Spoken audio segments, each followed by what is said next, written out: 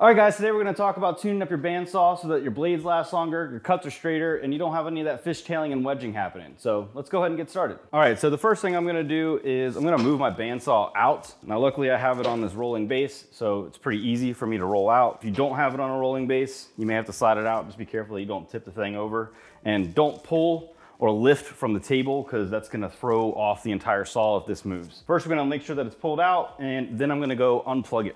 All right, and the first thing I'm gonna do is I'm gonna loosen up all of my guides. We're gonna release the tension. Shoot. I'm gonna take the light off, and I'm gonna release the tension on the blade. Now, a lot of manuals will tell you to have the blade centered on the wheel, but in this method, you actually have the gullet centered on the wheel. So what we're gonna do is we're gonna go ahead and add a little tension to the blade, and I'm just gonna spin the blade with my hand, and I'm looking through my viewfinder here, and you're gonna just adjust that blade until it sits dead center on the wheel on those gullets.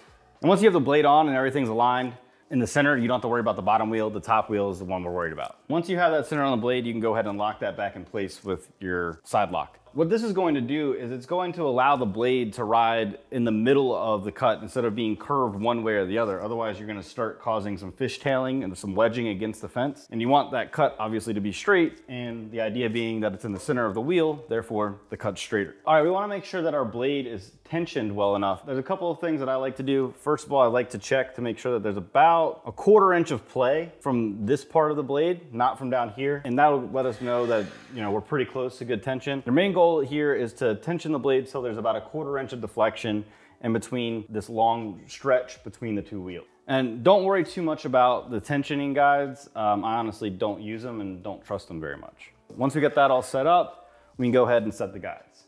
This is the most important part of the process, so make sure that you're taking your time to get it right. A lot of these guides are different from bandsaw to bandsaw, but you know, we can get close enough on each of the bandsaw types so that you can adapt this to your bandsaw. Basically, what we want to do is we want to get 2 side guides to run along either side of the blade right behind the gullet, and then we want to get our rear guide right behind the blade so that when the blade is actually spinning, there's no contact with any of the guides at all. So let's go ahead and get those set up. So what you want to do is just touch them to the wheel and then back them off ever so slightly. Once you got that locked in, pull it off a little bit.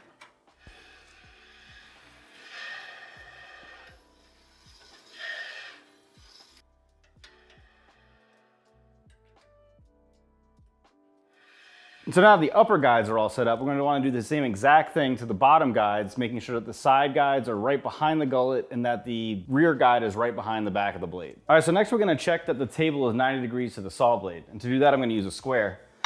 And I'm just going to put it flat on the table and align it with the blade. And it looks like we're actually dead on. So if it wasn't dead on, we would want to adjust the table pitch on the side of the saw and just get that perfectly level. This way everything else can line up correctly. All right, so next we're gonna check the fence. And we obviously wanna make sure that our fence is 90 degrees to our table as well. So you wanna check the back of the fence and the front of the fence just to make sure everything's looking at 90, and mine is. Now, again, if your fence wasn't at 90, there's some adjustments on the back of your fence that'll allow you to adjust the angle inward or outward. And so we wanna make sure that that fence is just perfectly 90 to the tabletop. So the last thing we wanna check is we wanna make sure that the fence is running parallel to the miter slot and that the miter slot, fence, and blade are all aligned with each other. So to do that, I'm gonna grab a strap stick, I'm gonna drop it in the miter slot. I'm gonna set the square arbitrarily, we'll say 7 inches. And I'm going to set it up against my strip here. And I'm gonna check that it's touching at the back of the fence. I'm gonna transfer that over to the front of the fence and see that that's aligned as well. And we're good. The fence and the miter slot are running parallel to one another. So when we're doing those long resaws or we're cutting veneers or anything, that they're gonna run straight and parallel to one another, which is what we want. Now that we have the fence and the miter slot running parallel, we wanna check that the blade is running parallel to the fence, and that's our last check. And what we're gonna use is just a nice straight edge for that.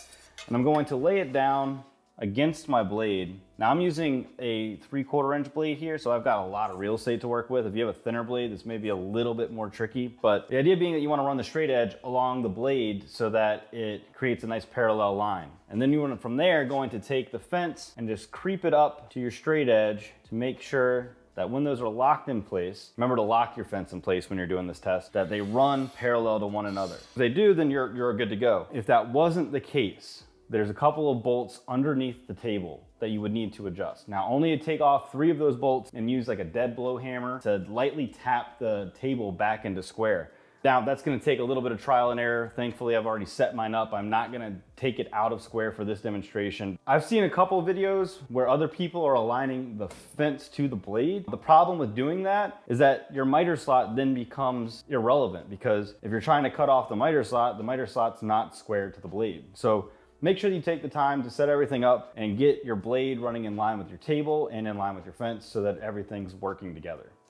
We're just gonna verify that all of our setup is correct now, and we're gonna do that with a piece of 2x6 that I've cut and jointed one edge of so that we're nice and flat on the tabletop. And I'm gonna cut about halfway into the board, and we're gonna rotate it and put it on the back of the blade and see if it lines up. What that's gonna do is test whether or not this blade is running parallel to the table. So let's give that a test.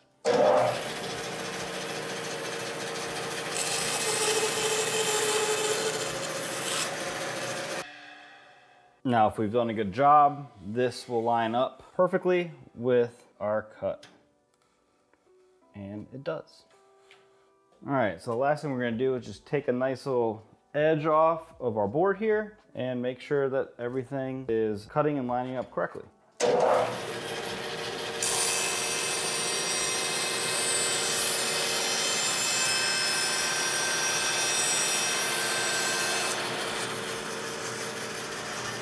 All right, and that's a nice consistent cut all the way across that board. We can cut real thin veneers with that setup, and you know, I'm really happy with that cut, so we're looking good. All right guys, so that about wraps it up. So now our bandsaw will cut straighter, our blades will last longer, and we'll be a happier woodworker. So if you enjoyed this video, subscribe so you don't miss the next one. Watch the next video in this series right here, and I'll see you next time.